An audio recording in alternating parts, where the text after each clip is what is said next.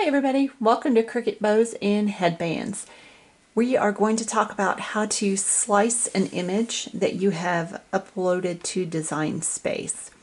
So in our prior video we talked about how to upload them if they're a JPG or a PNG file. But we also talked about the downside to those type of files is that they only come in as a single layer. So up on the right side of your screen you'll see that we only have one layer to this file, and we only have one color. That doesn't always work for everybody. A lot of times you guys want to cut them out on different mats, and so you need to have multiple layers that you can work with. So here's how we're going to do that with this image. Just a basic butterfly bow.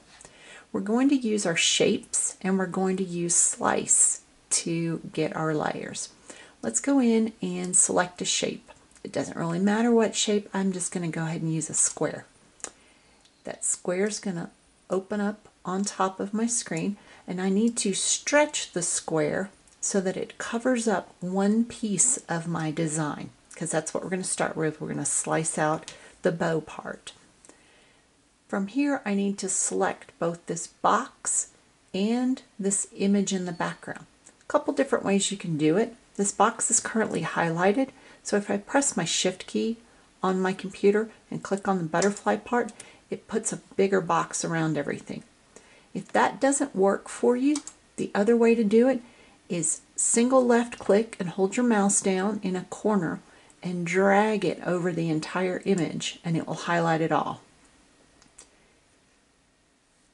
Now, down in the bottom right corner, you'll see that you now have a slice option. It's down right here in the toolbar. Totally forgot I had a touch screen, and so I just went ahead and hit my slice button, but that's okay, worked out for me. So now you'll see that if I slide this image over, I've now got the bow and the base separated, and you'll see that they're now two different colors. I need to delete this box, so single left click, highlight it, delete it, and single left click, delete the bow piece that I've just duplicated over here. So now I've got two layers. I've got the bow and the base that still has the band on it. Well, I want to make these into 3 layers. So I'm going to do that process again. Shapes. I'll still use a square. Doesn't really matter about the shape. But you just want to make sure that whatever shape you use, it only covers up the piece that you're wanting to slice out. I don't want this overlapping on my butterfly or it's going to take out half of my butterfly. Again, I'm going to either shift and highlight the butterfly, or I'm going to drag my mouse and highlight it. Down to the bottom of my screen on the right, select slice, and now pull my bow band out.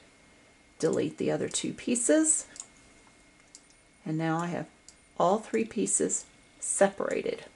If we go over to the layers panel over on the right, you'll see that I now have a band, a butterfly, and a bow.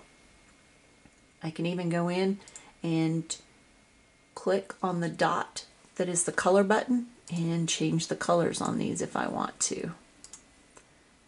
And I'm just picking random colors.